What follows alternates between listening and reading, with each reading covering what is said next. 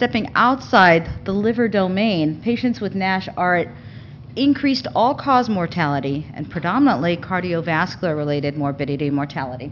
Not to mention patients with benign simple steatosis are at increased risk for the incidence, heightened risk for incidence of new onset diabetes mellitus.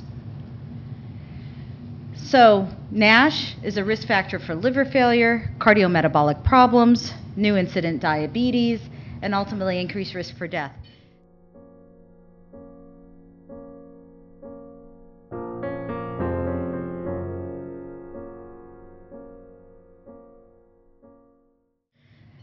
The concern is of patients with NASH, the leading cause for morbidity and mortality is cardiovascular disease, followed by non-liver related cancers, all-cause cancers, and ultimately progression to cirrhosis and complications thereof. This is data that came from a former colleague of mine, Paul Angulo, when he was at the Mayo Clinic and evaluated the Olmsted County database. And ultimately what we're seeing over the past, not even a little over a decade, the cause for need for liver transplant for NASH is incrementally rising compared to all other forms of chronic liver disease.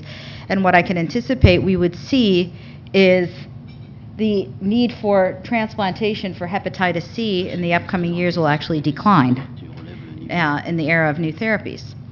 So GenFit scientifically addresses the disease through its global approach, providing features of both histologic improvement in the liver and cardiometabolic protection. So addressing two lead cause of potential morbidity and mortality in this cohort.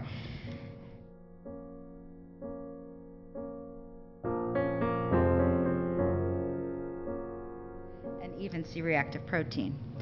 So both the FDA and the AASLD have recommended that it is imperative that any drug that be developed for NASH be at least neutral from cardiometabolic risk. As I mentioned, as a treating physician, I treat many thousands of patients with NASH. Most of my patients don't die of their liver disease. They die of their cardiovascular disease. And heaven forbid I put a patient on a medication that will potentially increase their cardiovascular risk.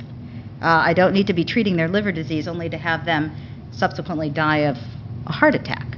So it's imperative that any therapy for NASH really improve and advance their total clinical outcomes, both from a liver-related standpoint and a cardiovascular-related standpoint.